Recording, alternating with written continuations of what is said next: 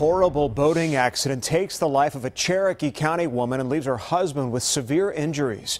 The couple was in the Bahamas celebrating their 15th wedding anniversary when the engine on the boat they were on exploded.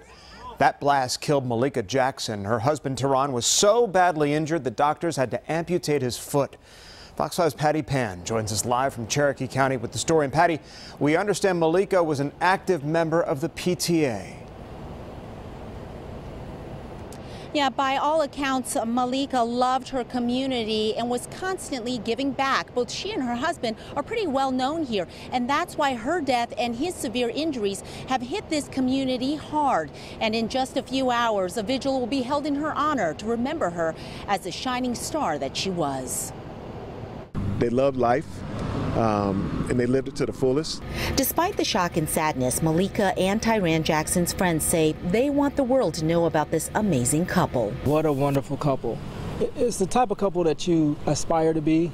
They were well loved in the community, very passionate about whatever they put their mind to.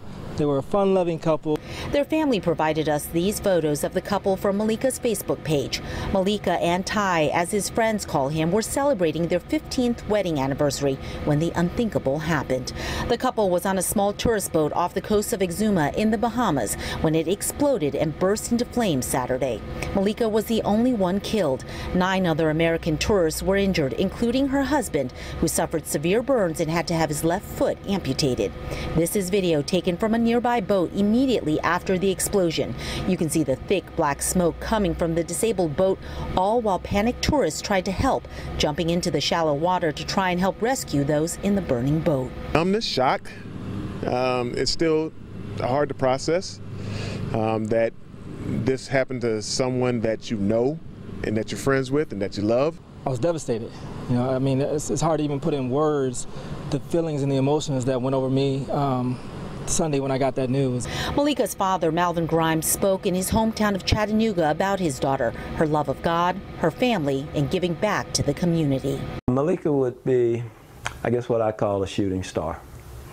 She had a life that kind of stayed straight on the course, and it was a life that brought a lot of joy and a lot of support and love into the lives of others.